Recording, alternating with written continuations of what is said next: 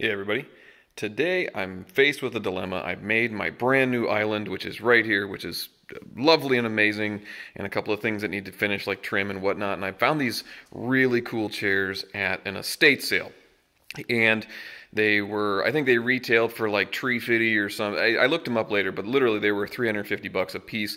I got all four of them for $200. It was a really good deal. The problem is they are just a little too dang tall, because these are bar stools, and I didn't realize that until I got them home. And from the pictures in these estate sales, sometimes it's hard to tell. So we need to shorten these legs.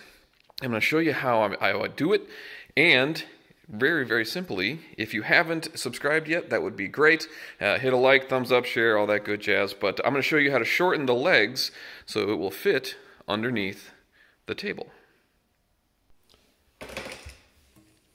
So, first things first, I've already gone ahead and measured and marked my line, which is right here, 6 1/4, which should give me plenty of room underneath my counter here.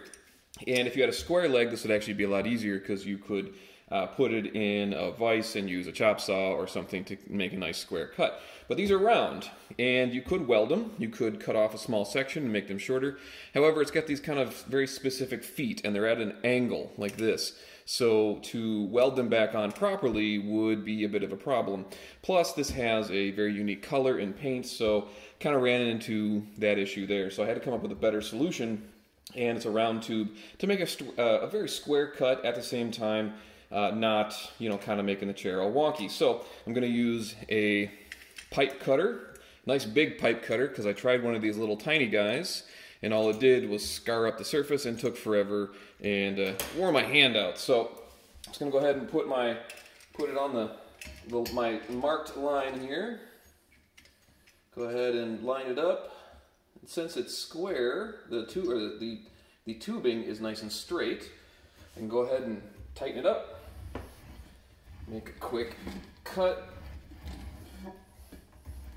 And it should come off within, just a couple turns. There we go. Now this tool, I'll put a link in the description below, but this tool comes with its own little gouge here, so we can clean that up a little bit. Now, you're probably wondering, this is gonna mar up the crap out of my floor.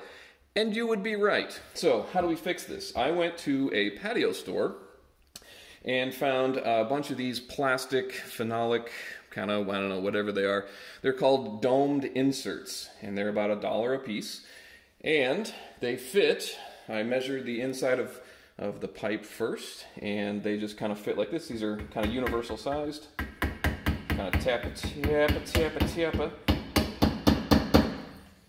And I'll go ahead and do the other 3, and we'll stand it up, and I'll show you what I mean. And just like that, we've got 4 feet that have been shortened and won't scratch up the floor, and most importantly, fits well underneath the new countertop. Thanks everybody. Have a good one.